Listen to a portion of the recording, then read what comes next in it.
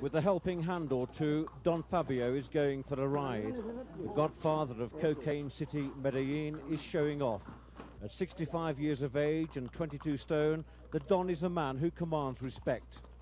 Hey, este carro que no lo quiten de acá. This is the Colombian-American narcotics agents accused of setting up the world's most powerful drugs cartel. 3 of the Don's sons are named in the USA's top 12 most wanted drug traffickers. Don Fabio Ochoa has been arrested 5 times, once in 1984 in connection with the murder of Colombian Justice Minister Lauro Bonilla. Each time he's been released. Witnesses have either been killed or retracted their evidence. The Don claims to be one of the world's top 10 horse breeders. He's also probably the richest man in Colombia. Luis, a ver quiénes hay ahí. In a city where wealth is power, Don Fabio has influence over a wide domain. His nickname is El Gordo, the fat one, though few mention it aloud.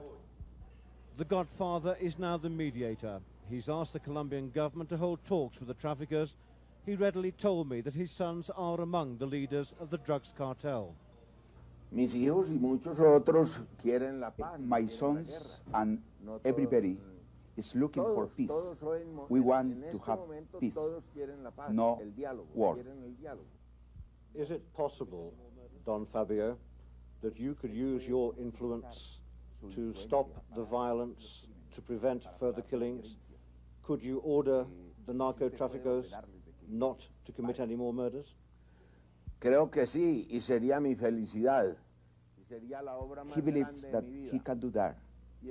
He can stop the war.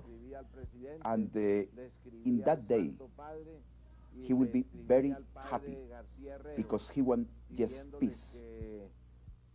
If the Colombian government keeps fighting against your sons and the other narcos, how will this end? Will there be much more bloodshed? Yo creo que sigue la guerra He del believes narcotráfico that y the sigue war el narcotráfico. continues because half of the country is in the narcotraffic. The Colombian security forces have raided numerous properties in their search for the traffickers. They haven't been here yet. This 60-acre Ochoa family ranch appears to be exempt from such action. At home in the hills overlooking Medellin, Don Fabio has his horses, but he doesn't yet have his sons. But then again, neither do the police. Colin Baker, ITN, in Medellin, Colombia.